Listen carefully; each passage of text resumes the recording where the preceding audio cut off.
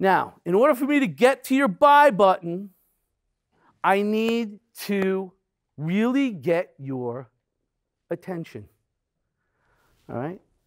Most people just don't even understand this simple premise, because you start off talking, you start off your advertising, you start off every part of what you do with the presupposition that people are actually paying attention to you.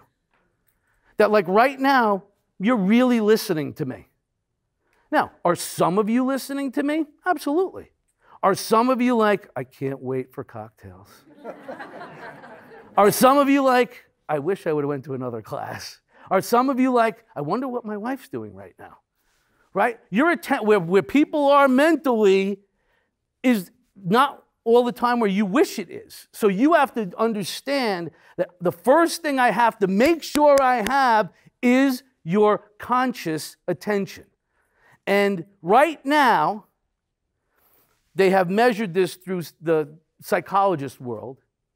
How many people are vying for your attention from a business perspective every single day?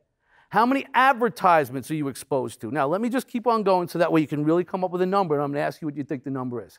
How many direct mail, email, Facebook ads? How many ads in a magazine when you're flipping through the magazine and there's these little tiny ads that they're trying to get that sensory input in you for you to stop and pay attention to? How many billboards do you pass when you're driving every single day? How many, well, that was rude. No. How many, see, that's right, I'm trying to get your attention and see, he got your attention, he got all of our attention.